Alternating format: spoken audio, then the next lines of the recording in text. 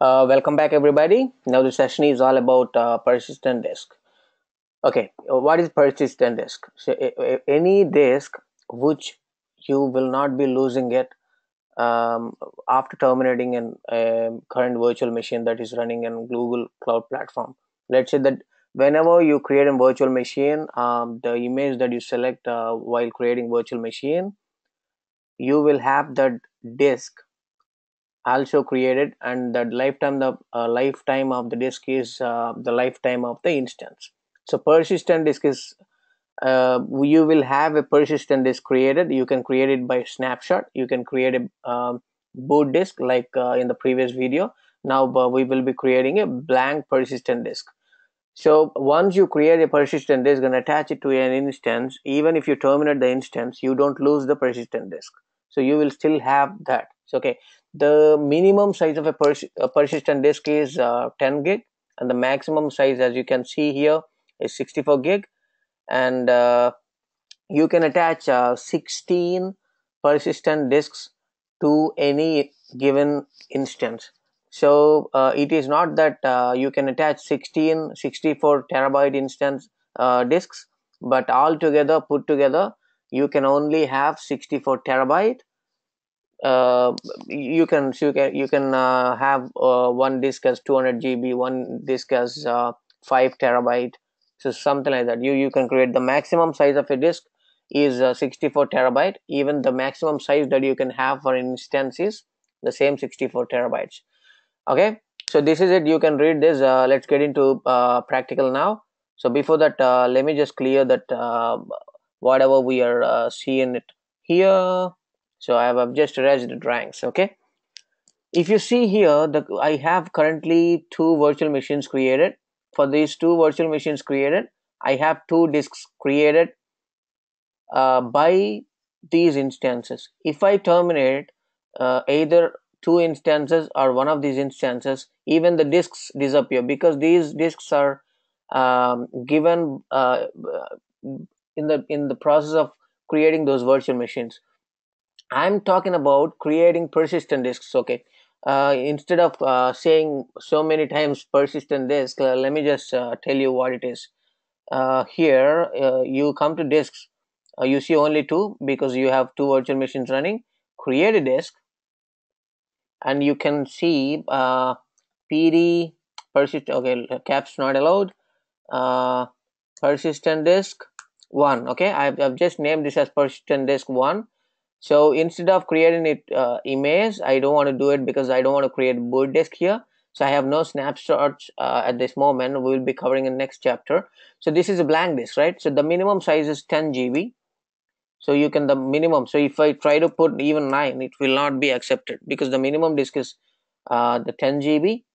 And if you see here, the maximum that you can give is 65,000 some 500 and something. So that you can see here, 65,536 is what the maximum that you can give. If I 65,536, okay, 536 is the maximum. I give 537. So see here, the maximum is 65,536. So I don't want to anyways not gonna create 65,536, which is 64 terabyte. I don't want to consume all my free tier just for this tutorial. So let me just be very minimum and then create the 10 here. This is blank, so I'm creating a blank, right? So create here. Whenever I create this blank, right, this is blank. There's no file system on it. So when you go attach this disk to any instance, this will be attached to that instance, but you cannot use that space unless and until you create a file system. So if it is Windows, you may have to go about NTFS. If it is Linux, maybe ext2 sorry, ext3 or ext4. I think ext3 is outdated, so you can go ahead and create ext4. So let me just first go to instances, and I want to attach this to Linux virtual machine. So if you want to attach the disk to Linux virtual machine, you just have to click on that and edit here. So do you see edit here on top of it? So edit here and then come down you must be seeing additional disks here. Okay, so PD1. And remember guys, if you want to attach the same disk to multiple instances, that is possible, but you should be attaching it in read-only mode. So because when you want to attach a disk to multiple instances, that should be read-only mode. So remember this point. If you want to attach a disk to uh, read and write mode, then you will not be allowed the same disk to be attached to something else. So we will just see that. So I'm trying to make it to read and write because I want to create file system and I want to create some files. So I want to read, that is nothing but creating files is nothing but reading, writing. So PD1 and read and write here, and come down here and then click save. So it should take around 3-4 seconds, and then it must have been attached now. If you click on VM, go again VM, and then if you scroll it down, you must be seeing that so this is the disk, first boot disk, and this is additional disk. Okay, so by just clicking SSH here, there will be a window opens, so to log into it, right? So I've already opened that. So clear. If I just if I want to list how many number of block devices that I've attached to any instance, you can just type in lsblk. So because see here, so this is the boot disk, this is boot disk, so 10 gig. So if you see here, this is what we've attached, this is the disk. Okay, so let me just type in a command sudo file -s and dev sdb. See here, you see data here. If you see data here, you can pretty much say that there is no file system on it. Okay, you can argue that okay, prove it. Okay, I want to prove it, so I'm just going to type sudo. What I'll be doing is checking the same command for this particular partition, so that you'll understand what I'm talking about. sda1. See here, they have created XFS file system on it, but I want to create ext for, maybe this is not file system class, maybe you can serve type of file systems. So for that, sudo make file system -t ext4 and dev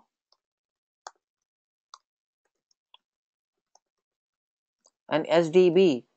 If I click now, so it will ask, do you want to proceed with creating file system? I would say yes.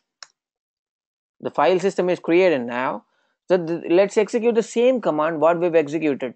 So now it should not be giving us it is data. So let me just copy that command and then paste it here. So execute. So see here, this is now Linux file system. The same command have shown us the data before. So we've successfully created a file system there, right? So now again, now we should be now lsblk, right? Lsblk will show us that, but you cannot really use that. So if you want to use that, clear screen,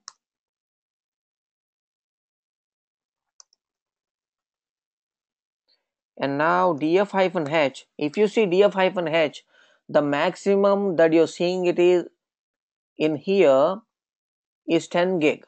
So I want to create a mount point here, which is nothing but first, to create a mount point, we need to have a directory created. So sudo mkdir mount. So I'm just giving it as mount.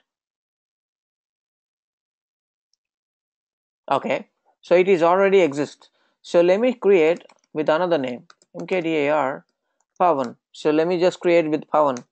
So it is created now, and the existing disk, let's just attach the disk with this mount point.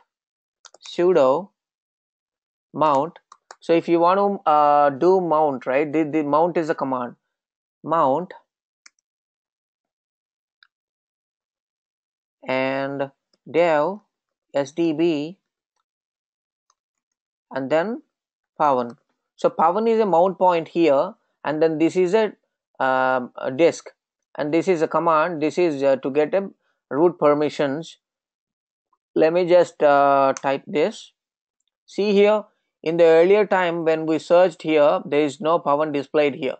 But now, if I type the same command, you will be able to see Pavan here with the 10 gig. So 200 MB will be occupied by operating system to create that file system. So this is it. You've done, right? So now the same way, if you want to remove that, right, first sudo. And one more thing, guys, if you restart this machine or if you stop and start this machine, you will not be seeing this. If you want to make this mount point permanent, then what you need to do is vi etc fs tab. You need to edit that. I think we should do this with sudo. If you edit that, the same way you need to type in here, the same way what you're seeing here, you need to type in this. Maybe you can go search what is that all about. So now I wanted to unmount sudo umount -pavan. So if I execute the same command again, df-h, you will not be seeing that Pavan here, the mount point here. That means it disappeared. So again, if you come back to this instance, you can now detach that instance. Go to edit, PD1, you can detach that.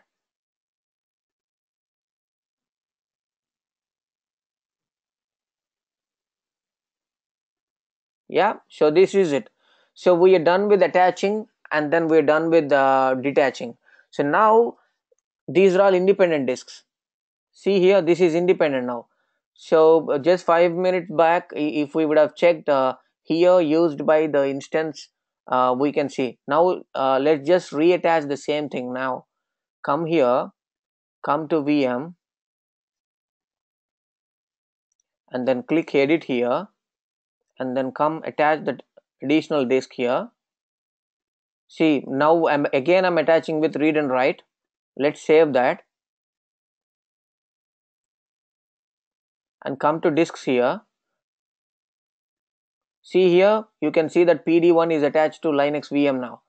So the same thing we've attached with read and write. So now let's go ahead and try attaching this to the second instance here. I'm clicking on second instance here, and then again clicking on edit here. See here, so additional disk, and then you cannot see it. So you cannot see it. But if I go change to this Linux VM disk in read-only mode, so let me just in here, instead of read and write, if I just click read only here and then save,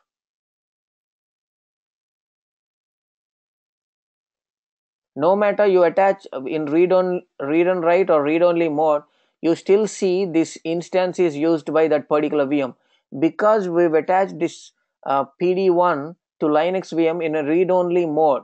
So you can attach the same disk with multiple virtual machines. This is all I wanted to tell you now. See here, earlier you were not able to see. Even if you're trying to see with read and write mode, you cannot see here. You cannot attach it. See, if I just save here, you will have an error shown on this page. Let's wait for that error. So do you see this error here, editing virtual machines? So because you cannot attach a read and write disk with anything, so even though you have attached in the first VM in read only, but you are trying to attach here in read and write mode. See here, in read and write mode. So instead of that, if we try to attach it in the read only mode, that should take it. So close the error and then attach it now. Now see here, I've selected read only mode here, then come back and save it. Now you will not have any errors here, right? So no matter if I log in here, see here, you will still, one second. So LSBLK, let me just clear the screen, zoom it for you. Oh sorry guys, okay, LSBLK. See here, you are able to see it, the disk here. So this is attached to first instance. So this is what host name. Let me just type host name here. This is Linux VM. So the same disk we've attached to another instance, and here the host name is what? Host name. So this is instance 2. If I do lsblk now, see here, you still be able to see it. Now you can directly, if you try executing that command, sudo file -s and then dev sdb.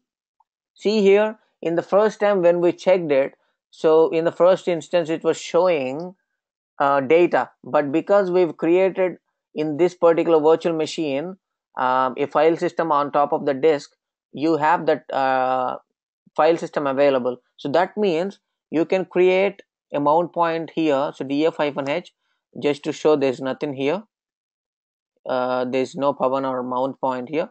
Let me just sudo mkdir Pavan and then sudo mount dev sdb Pavan. So this will be, see here, when I do that command executed, right, you can see that, you can pretty much see that. See here, you can pretty much see that. But what did it tell you? So it is mounting read only because you've attached this disk in the console in read only. Why did we attach in read only? Because we want to share the disk between two instances. So that is the purpose of having a shared disk. You can only have it in read only. Okay, if you want it to be write only to additional instance, again you can do unmount here and then detach it from this instance and then go to another instance and you can put it in, go edit instance and then change it to read and write. Okay, that's it for today guys. Hope you enjoyed the session. Please do subscribe. Happy learning. Bye.